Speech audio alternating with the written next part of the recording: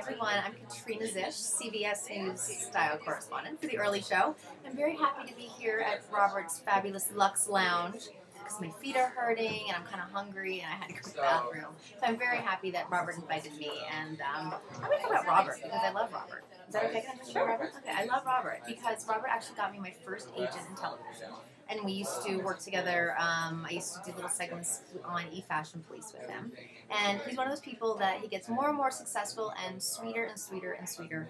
And that is really how everybody should be, not only in TV, but also in the fashion industry. And of course, New York Fashion Week is just ending today, and we're all very excited about that. It was a fun week, but I'm really looking forward to seeing what the European shows hold, because New York was a little predictable, a little commercial, maybe not as exciting as I had hoped. So I can't wait to see what Miss Musha Prada is going to pull out of her sleeve this time. So anyway, hopefully Europe will be exciting and fabulous.